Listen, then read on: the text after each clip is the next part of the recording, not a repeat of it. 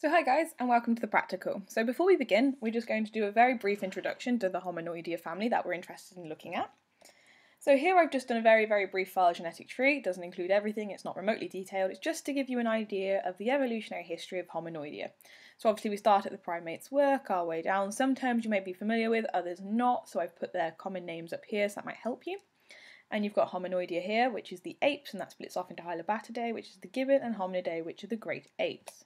So in a little bit more detail, Hominoidea is actually a superfamily. I know this is a term that we haven't come across before, and there's going to be a fair few taxonomic terms that we didn't cover.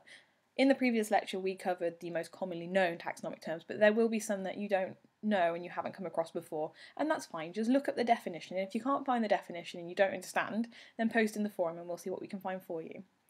So it branches off into two families, Hominoidea, and you have Hominidae and you have the gibbons, Hylobatidae.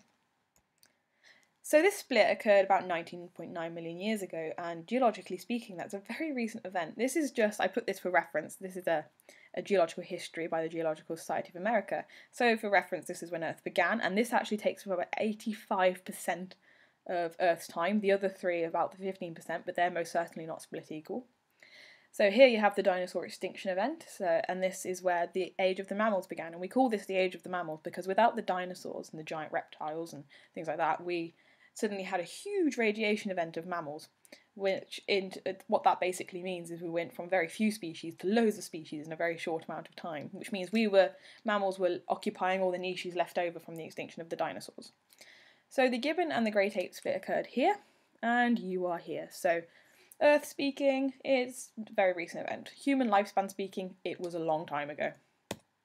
So Hominidae is a taxonomic family that contains the four genera. So you've got Pan, which are the chimps, Homo, which is us, Pongo, which are orangutans, and Gorilla, which is very self-explanatory. And these contain 7 extant species. Hylobatidae is a taxonomic family that contains 4 genera. They have Hulock, Hylobate, Namascus, and Symphalangus. And they have a little bit more diversity than us. They contain about 18 species. Now the conservation status is something I thought I'd put in just for a bit of reference. So according to the IUCN Red List, all members of the Hominoidea superfamily have decreasing populations, obviously except humans whose population is increasing, and the Potto whose population is stable. So we've got 5 critically endangered, we've got 14 endangered and 1 vulnerable. Now that's a bit worrying. We're beginning to lose our diversity. As you know, our taxonomic cousins are beginning to lose their diversity, and that's a little bit worrying. And if you are interested in understanding how phylogenetics contributes to conservation status and things like this, then do take the biodiversity module where we go into this kind of thing in a lot more detail. But for now, I just thought it would be good as a reference just to see how our taxonomic cousins are faring at the moment. So just a couple of terms, you've got hominoid, members of the Hominoidea superfamily, and hominid, members of the Hominidae great ape family.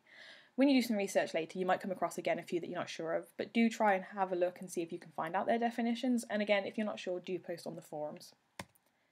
So your tasks, if you choose to accept.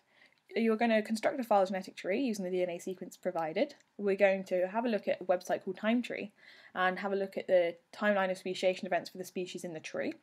We're going to find out some information about the species in the tree, and I've left the species names in Latin. Now, this is something I want you to do on your own or in groups or however you're working, but it's not something I'm going to be assisting you with, so just a little bit of independent learning. So how are we going to do this? The tabs below the video contain all the resources you need to do tasks 1 and 2, and there is going to be a video where I show you how to do this. Or you can use the instruction booklet. For task 3, you can use search engine, book, whatever you like to find out a little bit more about the members in the phylogenetic tree, so hopefully understanding the evolution of the species in the tree makes a little bit more sense to you. So let's begin the practical.